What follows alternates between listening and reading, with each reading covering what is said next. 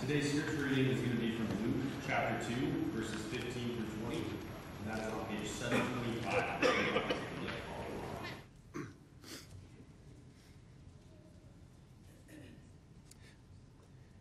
When the angels had left them and gone into heaven, the shepherds said to one another, "Let's go to Bethlehem and see this thing that has happened, which the Lord has told us about."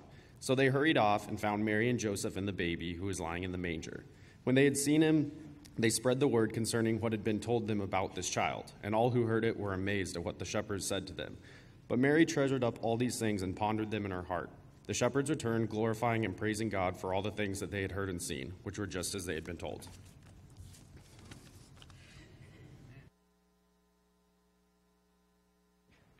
Thank you, Jared.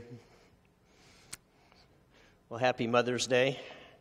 I'm glad all the mothers are here, and I'm glad their kids are here, their husbands are here, everybody else that's connected with them is here, because this is a great time to be able to worship God. It's always a special day, and everybody's had a mother, right? Did you know that? You did have one, so they are around. And it is a very good thing to be able to honor them, because they don't always get much recognition. I'm excited about next week, because next week there's going to be Senior Day, and so you're going to get to hear a lot of I call them kids because I'm old, but I mean the ones that are growing now and that are ready to graduate, and we're going to get a chance to hear them in our service, and it's going to be a really good time just to be able to listen to what they have to say. Today I wanted to talk to you about Mary, and so the story that we're beginning with is the story of Jesus' birth. You may recall that the angels had come to Mary, and they had told her she was going to have a child, and this was going to be God's child, and so they let her know that ahead. She goes through the pregnancy, gets right about time to deliver, and there's a census, and they have to go to Bethlehem, and they get there, and sure enough, there's no place for them to be able to stay. And so Jesus is actually born in one of the stables that's around there. We don't know the time of the year or the exact date of when that is, but it's got to be a really difficult time for her. She already knew it was going to happen, because God had said angels come, and the angels told you this is going to happen. And very much she believes what the angels have said. And so she knows this is going to happen. She knows this is going to be her child. What she didn't know is that angels come to rejoice, and angels come to shepherds in the field. And angels come and they tell them that there's been a child born.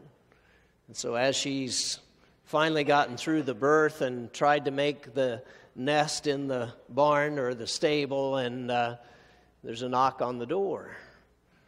And it's amazing, because there's shepherds there. And the shepherds come in, and they don't know who they are. Says, okay, great, visitors the first night when we've just now had a baby and just now trying to get everything cleaned up. But they're there because they're all excited. They have great news. And they tell about the angels that came. Glory to God in the highest. There's been a king who's been born, and they're so excited about all of this. And so they tell about how the angels came and how they have now come to see this new king, because this has got to be one of the most important things if God announces this from heaven. And as Mary sits there and tries to figure out all of this, she's got to be confused by the fact that shepherds are there. She might have known her child was going to be special, because that's what God had said, but now all of this about shepherds, and now all of this about her child, and she realizes she's going to have an interrupted life. There's going to be a lot more people who are going to know about the fact that she's had a king, she's had a baby, and she begins to treasure all these things. Well, what things is she treasuring? I would say all of it. I mean, the fact that angels came and announced to her in the first place, the fact that angels have appeared to shepherds now, and especially that, because now you can see where shepherds have come and it's been announced again, and they've come to be able to praise and worship and tell her that God still sees her, that God's in her life, and that this child is from God, and that not only does she know, but they know also, and this is going to be spread throughout everywhere. And maybe she treasures the fact that there's no room for them and that they're in a stable. And, okay, someday we're going to laugh about this, right? You have a lot of those kind of stories that it may not be funny right now, but someday we're going to laugh about this and tell about all those times then when life wasn't so easy and life was more difficult. In fact, that's probably the stories you're going to tell your kids today, right? It's the ones about, I remember back when you were growing up and you were a terror. Or you were, yeah, maybe they'll be nicer to you. But there's a lot of those kind of stories that go around too. And it seems like that's what families have is not just, boy, everything was perfect and we had perfect children and there was never any problem. No, let me tell you what life was really like. And we praise God for that anyway. Because it's such a great thing to be able to realize that that's who God is, that He's in our life. And even when we're sitting in a stable and thinking about the fact that, God promised this child, but what now? The fact that God shows up again because He's already announced it to shepherds, and shepherds have come and they said, this is precious. This is beautiful. This is wonderful. Because here you are. And you have had a king. And she's got to treasure all of these things. She's got to wonder about it because it doesn't seem quite right, of course. And then we see the next time when we really read about Jesus is when He's 12. And they went to Passover every year. And so as they go to Passover, you realize what happens. They're a religious family that goes to worship, and Jesus was very much a part of that worship. And as they go to worship, Jesus stays behind in the temple and begins asking the scribes and the chief priests about different things. And it's 3 days. Now, have you ever lost a child for 3 days? We get excited when we can't find him for just an hour. And they lost a child for 3 days. Makes you feel like a bad mother and a bad father. Because we don't know where he is. We thought he'd be with friends. And, he's always been good, but, not now. And we should have been watching. And all the self-blame comes in. And they finally trace their steps back.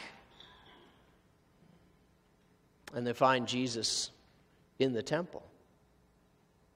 And he's not embarrassed. He's not ashamed. He's not lost. The parents are the ones who's lost. The scripture's in Luke 2 and verse 42. And it says, after 3 days they had found him in the temple, sitting among the teachers, listening to them and asking questions. And all who heard him were amazed at his understanding and his answers. And when his parents saw him, they were astonished. And his mother said to him, Son, why have you treated us so? Behold, your father and I have been searching for you in great distress. And he said to them, why were you looking for me? Did you not know that I must be in my Father's house? And they did not understand the saying that he had spoken to them. And he went down with them, and he came to Nazareth, and he was submissive to them. And his mother treasured up all these things in her heart. And Jesus increased in wisdom and stature and in favor with God and man. Yeah, she doesn't understand this whole thing. What happened here? You've always been a good kid, and then all of a sudden one day now we can't find you for 3 days? And he is not the least bit concerned. Her accusation, why have you put us through this? Why have you caused us this kind of distress? Did he know that would happen? Every child knows that would happen. You know when mom's going to be mad, right?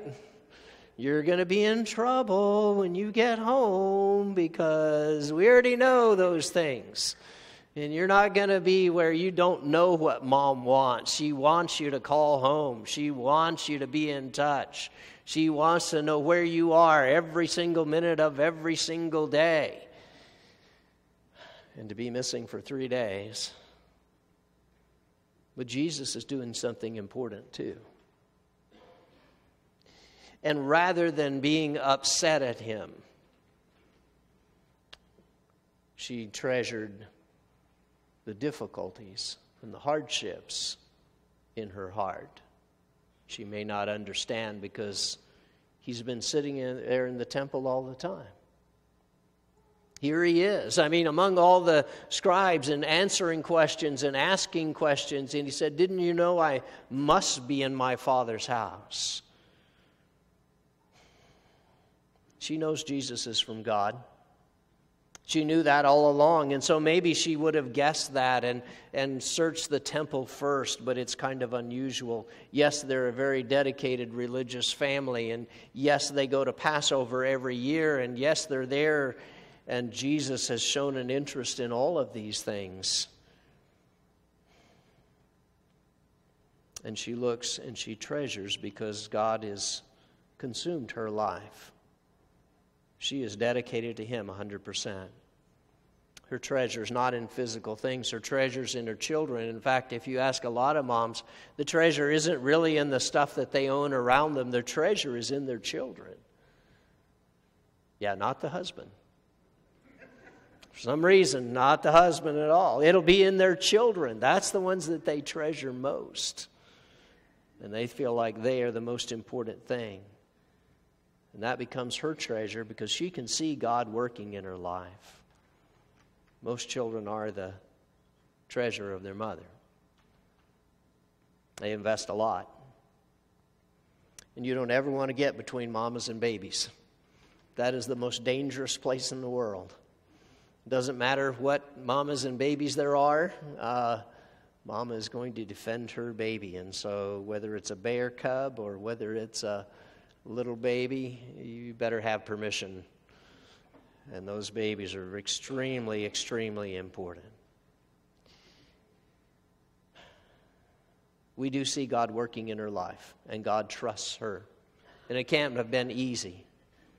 But we also see that she treasures the things of God, and that those become extremely important for her. And she would do anything for her children, but she would do anything for God, including raise a child that's his that seems to have a whole different agenda as opposed to what she was thinking he should do. Her response is to God, and it's tremendous how we see that kind of dedication. And I think really that's what we should do today. How we ought to respond to God. If you can ever grasp how a mother feels about her child, it's how God feels about you. And how a mother wants her child to respond, that's how God wants you to respond to Him. With that complete dedication and trust that you would always look out for their best interest. We choose what to treasure, right? It doesn't say she found a treasure of Jesus. It says she treasured. It's a verb. She decided she was going to make this her treasure. Treasure is not something that you find. I mean, yes, sometimes you can find treasure, but the way it's used here, treasure is something that you make. Because you make this person your treasure. And that's exactly what Mary has done. She has treasured not just Jesus, but also these other incidents. As painful as they might be, she has treasured these other incidents of sitting in a stable and wondering, how am I ever going to take care of the Son of God? Or going home and realizing, I've lost the Son of God. What if we don't find Him? I mean, God's everywhere, right? How can you... Yeah, that's a whole other theological question. We'll have to deal with that some other day. But how we act about it matters. The way in which we perceive it, the things that we do are what matters. We make it a treasure when we pay attention, when we protect, when we make that most important in our life, when we focus on a particular thing, we make that our treasure. And Jesus talks about this idea of treasure. Matthew 6 and verse 19, he gives us a teaching about this. He says, "Do not lay up for yourselves treasures on earth where moth and rust destroy and where thieves break in and steal, but lay up for yourselves treasures in heaven where neither moth nor rust destroys and where thieves do not break in or steal. For where your treasure is, there your heart will be also." And so it's a warning about what's valuable, about the things that we have. Don't lay up treasure in a place where it's not going to last. I mean, you might treasure grass, but it's going to die, right? You mow it, you cut it, you water it.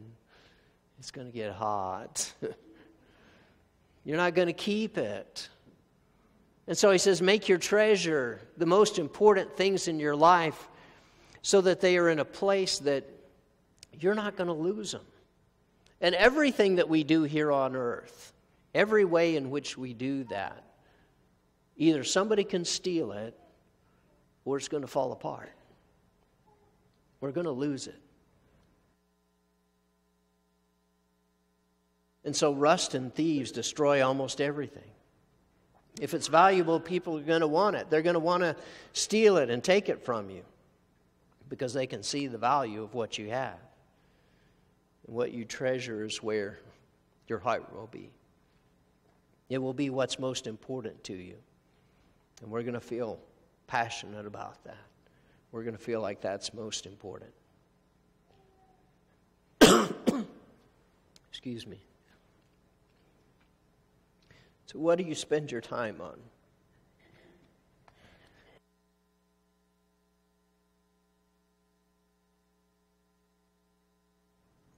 It'll come back in a minute. What do you spend your time on? What do you work for? I saw this. Jesus is a treasure which few souls can find, for it's hidden. And the world loves what sparkles. Is that what happens to us? Do we love what sparkles? Or do we really love what God does? What's most important there? Jesus says we can build a treasure in heaven.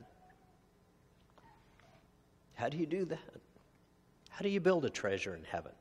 We can treasure heavenly things that are not physical. We can treasure the things of God. It's like what Mary did, those incidents that happen, those details that we see. It's all in the way in which we see things go. And those things may be difficult for us, but those may be the very things of God.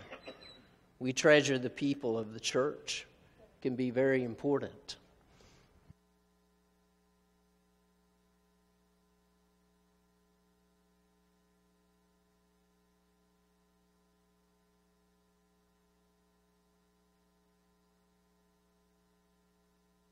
Try this again. Thank you.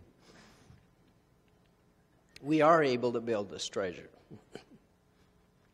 And we are able to treasure the things of God.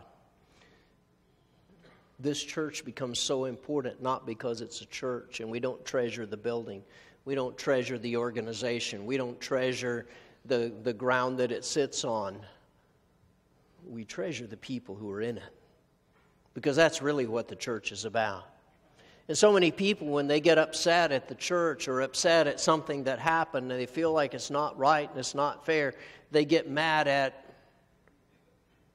the organization. And they leave the people.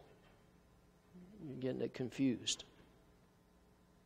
Yeah, there's times when things may not go the way that we think that they should. I think everybody's probably had that at some point in your life, whether it's the church or whether it's a school or whether it's an organization or whether it's on your job. You might disagree with people at some point. But this is the one place where you treasure the people and you get to keep them.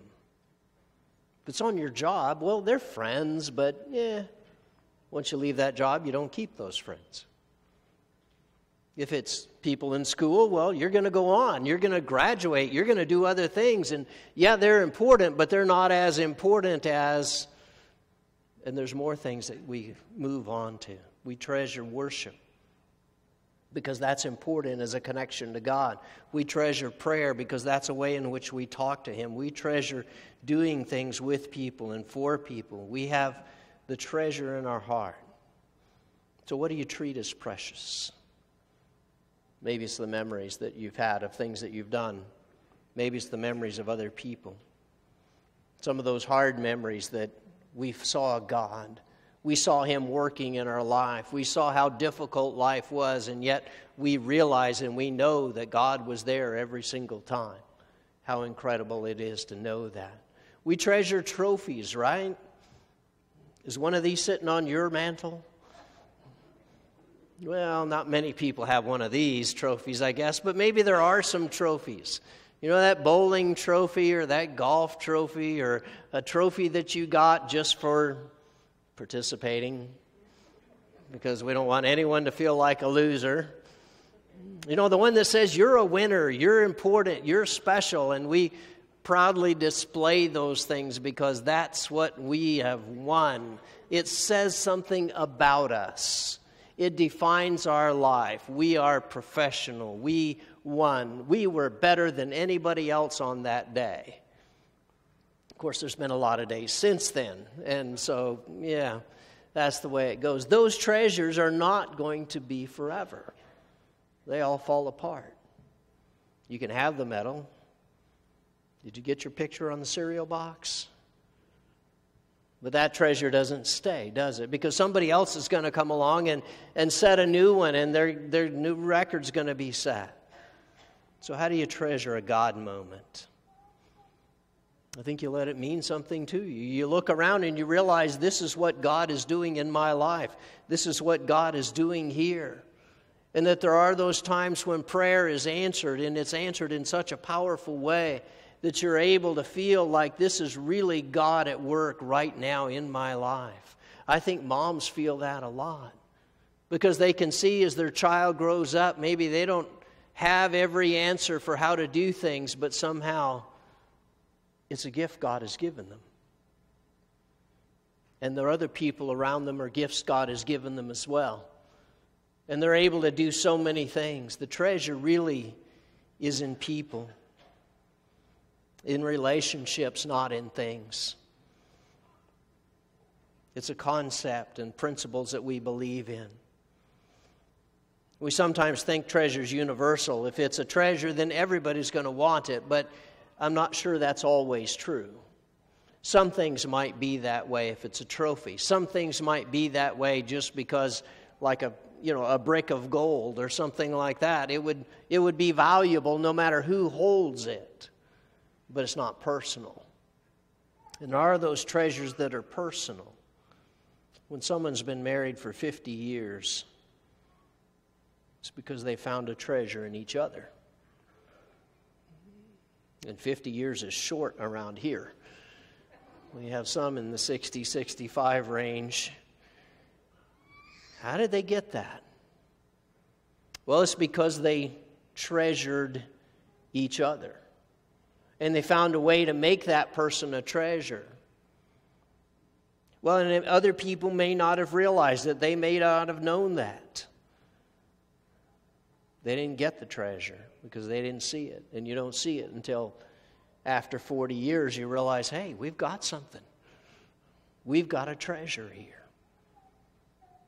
But they have been at it for that long, and you realize it's the way we treated it. It's what we did. We make someone a treasure by the way that we value them. We make someone a treasure because of what we do with them. And there may be a treasure that we're able to find with God because of how we value Him and what we do with Him as well. You may not realize that until you fall in love with them. But then you treasure them, you value them, and the treasure just gets bigger and bigger. And other people are able to see that. See, family is one of those things that becomes this huge treasure that we're able to realize. And it's always amazing how it happens. Jesus' family was different. He went into ministry, right? And not all of them believed in him, but Jesus' mother always followed. She was always aware of where he was. Maybe she wasn't right there with him, but she always knew.